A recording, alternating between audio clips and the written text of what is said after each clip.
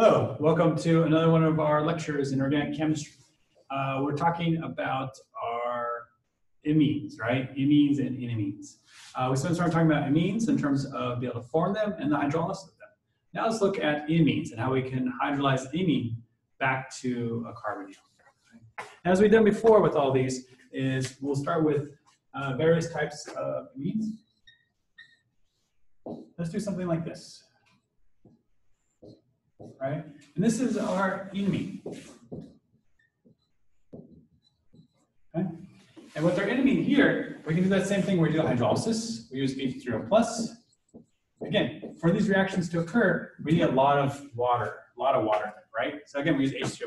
H3O+ is what? It's just water plus our acid, right? And we're going to hydrolyze this. Hydrolyze this enamine back to what? Back to our, in this case here, it's going to be a ketone, cyclopentanone, plus we'll get our amine, right? What type of amine we get back? Remember with the amines, we form these are reacting with what? It's secondary amines, right? So we should have a secondary amine. And we'll look at the mechanism of this, and we can take care of that, right, in terms of that. Now, again, we have our acid in there. So if we look at the mechanism of this,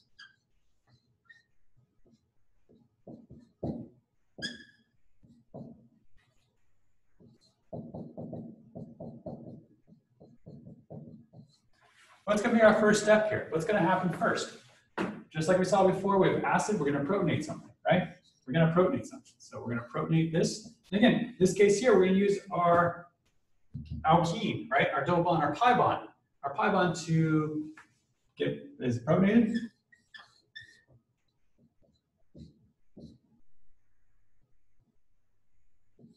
And by protonating this pi bond, we're going to put the hydrogen here, which I didn't draw in, and we generate a carbocation, right? Again, once we see that carbocation, we have to think about what can we do with that, right?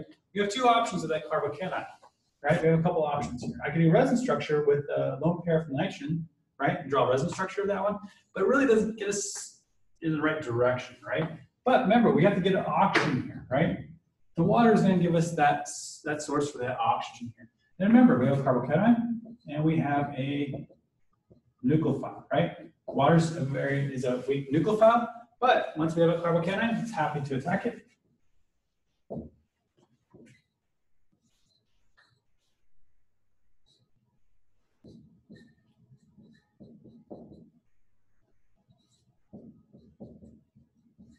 And we get that positive charge in the oxygen.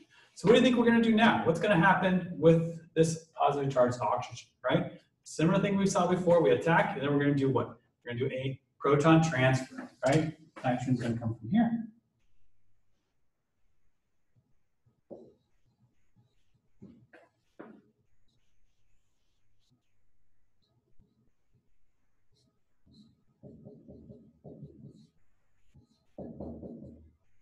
All right, so we're at this form now too. We've done that proton transfer. Now nitrogen has a positive charge on it. It doesn't remain positively charged.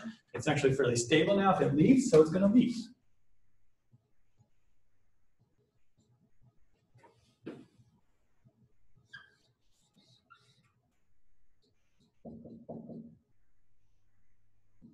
And so by that leaving, we're going to generate that carbocation again, right? Now this case here, we're not going to attack that carbocation. We're going to do our resin structure. We're doing our resonance.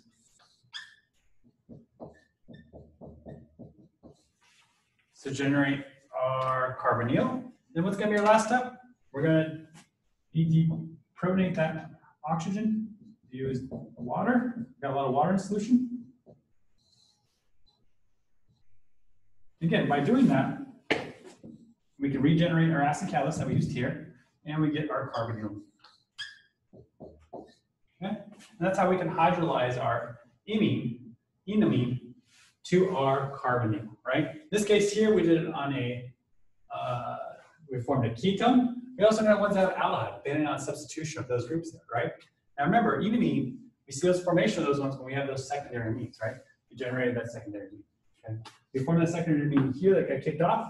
I really didn't draw it any longer. I was more interested in our carbonyl that we formed here, okay?